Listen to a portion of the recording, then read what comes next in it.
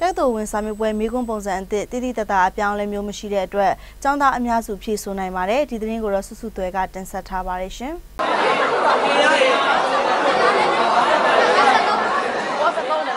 မက်ရှလာ6ရက်နေ့ကနေစတင်ပြီးကျင်းပလာတဲ့တက္ကသိုလ်ဝင်စာဝေးဟာဒီကနေ့မက်ရှလာ15ရက်နေ့မှာတော့ပြီးဆုံးခဲ့ပြီဖြစ်ပါတယ်။မိခွန်းပုံစံအသစ်နဲ့ပြောင်းလဲစစ်ဆေးခဲ့တဲ့ဒီနေ့တက္ကသိုလ်ဝင်စာဝေးမှာတော့ဒါမိခွန်းတွေကိုတိတိတသားအရင်ပြောင်းလဲထားတာမရှိဘဲနဲ့ပေါ့နော်လွယ်လွယ်ကူကူနဲ့ကျောင်းသားတွေအောင်မရရှိအောင်မေးမြန်းထားရလို့သိရပါတယ်ရှင်။ဒါမိခွန်းတွေရဲ့ဒါ10%နိပါကိုပေါ့နော်ဒီညံစက်အနေနဲ့မေးမြန်းထားပြီးတော့ဒီမိခွန်းမေးမြန်းမှုမှာဆိုလို့ရှိနေတော့ပေါ့နော်ဒီသင်ခန်းစာတွေအကုန်လုံးကပေါ့နော်ဒီဘာသာရေးအားလုံးမှာသင်ခန်းစာတွေစုံစုံလုံးနဲ့ထည့်သွင်းမေးမြန်းထားတာတွေကိုလည်းတွေ့ရပါတယ်ရှင်။ဂုံတုမဲ့မျှော်မှန်းထားတဲ့ကျောင်းသားတွေကတော့အင်္ဂလိပ်စာသင်ရှာစတဲ့ဘာသာရေးတွေမှာဒါမိခွန်းကိုပေါ့နော်အနည်းငယ်ပြောင်းလဲထားတာတွေရှိတဲ့အတွက်တချို့ကျောင်းသားတွေဟာဒါမျှော်မှန်းထားသလောက်ဒါဂုံထုမဲ့မရနိုင်တာတွေရှိနေပြီးတော့ကျန်တဲ့ဘာသာတွေမှာတော့ဒါဂုံထုမဲ့ကိုလွယ်လွယ်ကူကူနဲ့ရနိုင်တယ်ဆိုပြီးတော့လေဒီဆရာတွေကသုံးသပ်ထားတာတွေလည်းရှိပါတယ်ဓာတုဗေဒဘာသာရေးမှာတော့ဒီမြို့ပေါ်နေကျောင်းသားကျောင်းသူတွေအတွက်ဒါအောင်မဲ့ရဖို့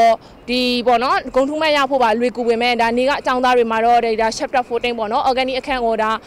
တေချာတင်ပြထားတာတွေမရှိတဲ့အတွက်သူတို့အနေနဲ့ဒါအောင်မဲ့ရရှိဖို့မှလေအခက်အခဲတွေတချို့ရှိနေတယ်ဆိုပြီးတော့လည်းသိရပါတယ်ရှင်ဒီနေ့မှာမိခွန်းပုံစံအသစ်နဲ့ကျင်းပခဲ့တဲ့တက္ကသိုလ်ဝင်စာမွေးမှာတော့အကြောင်းသားတွေဖြစ်စွန်နိုင်မှုအပိုင်းတွေကိုအခုလိုတင်ဆက်ပေးလိုက်ပါတယ်ဘာသာတိုင်းအောင်အားရပါတယ်ဒီ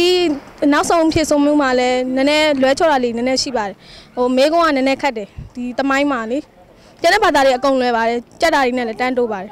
ဖြေတော့ဘာသာလုံးတော့အောင်ပါတယ်ဟိုပထဝီပူအားရမြန်မာသားဆိုရင်တော့တိတ်မလွယ်ကျန်တဲ့ဘာသာကကြောင့်အင်္ဂလိပ်စာလေးကနည်းနည်းလေးပဲလှည့်သွားရှိတယ်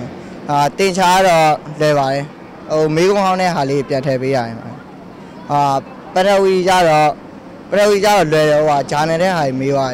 တမိုင်းကကြတော့တိတ်မလဲဟုတ်နည်းနည်းခက်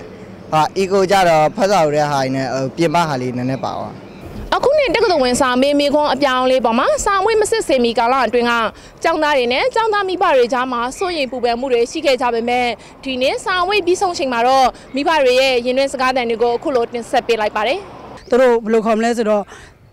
80 90လောက်မရရင်တော့60လောက်တော့သူတို့ကမှန်းထားပါတယ်သူတို့ရဲ့ဘာသာဆုံးပေါ့နော်အဲ့လိုမျိုးဒီနေ့ဖြေတဲ့နောက်ဆုံးဘာသာတော့ပို့ပြီးဖိအားကောင်းတယ်လို့ပြောပါတယ်သားတို့ဖြေနိုင်လားဆိုအဆင်ပြေပါတယ်အားလုံးထွက်လာတယ်နဲ့လက်မထောင်ဘူးဆိုထွက်လာကြပျော်ပျော်ရွှင်ရွှင်ပဲသားနဲ့တငယ်ချင်းတွေအကုန်လုံးဝမ်းသာပါတယ်သူတို့ဖြေနိုင်ပါတယ်ဆိုထွက်လာတယ်နဲ့လက်ကားရချီကားရနဲ့ထွက်လာကြပါတယ်